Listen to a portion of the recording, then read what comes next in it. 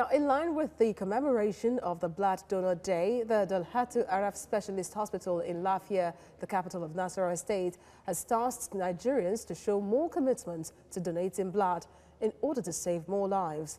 Head of Department of Pediatrics of the hospital made the call during the annual celebration of the day there with the theme, Give the Gift of Life, Donate Blood. Godwin Agwam has more. Blood transfusion is a vital aspect of healthcare delivery in healthcare centers across the globe, especially when patients run short of blood as a result of various ailments or surgical procedures. This transfusion can only be possible when there is blood in the blood banks, usually donated by voluntary blood donors. More often than not, these donors, who are usually not paid for their life-saving gifts, are not given the proper recognition and commendation that they deserve. It is this selfless effort that the World Health Organization seeks to recognize annually on 14 June.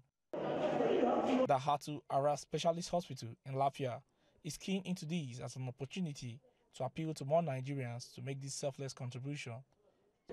During voluntary donation, people are to come out and donate blood voluntarily, but we screen them first.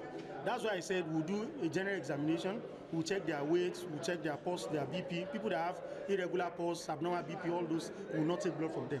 There are also people that already have cancer, that are on some treatment, maybe on anti-cancer regimen, will not take blood from them. There are some categories of heart diseases too that will cause cyanotic congenital heart disease. Those people can have plenty blood, but we cannot take their blood to give to people because they are not healthy blood. Regular blood donors give another insight to why they do what they do, saying it helps them keep fit and helps them to know their health status. Apart from the fact that there's what we call polycythemia, whereby the blood level is way above the normal range. When you donate blood, you tend to keep your blood level within the normal range, and which is good for your health. And another advantage which is the most important one, is the fact that you're also helping to save lives.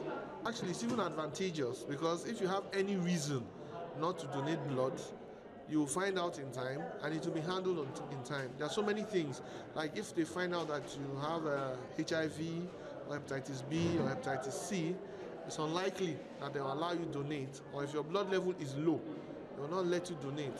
And if you have any of those things, then you just immediately know that you need to seek treatment for it. The World Blood Donor Day is a day set aside to thank voluntary blood donors for their life-saving gift and also to raise awareness on the need towards donating blood to save more lives. Godwin Agwam, TVC News, Lafia, Nasarawa State.